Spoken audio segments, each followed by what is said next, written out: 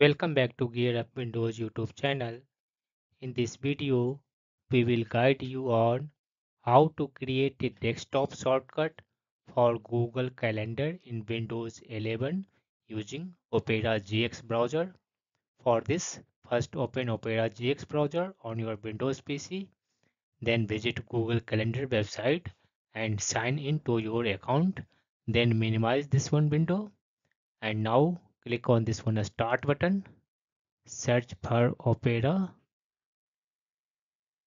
GX and then click on this one Opera GX entry. Then click this one Open File Location. In the shortcut, again right click and select here Open File Location. Now you will find Launcher application.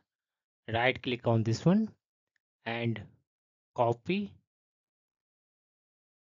this one. Use copy as path option. Now close this one File Explorer window. Now right click on the free space on the desktop, select here new and then shortcut option. In the location box, paste this one details that you have copied. Now put one space, then type hyphen and then URL and again put one space.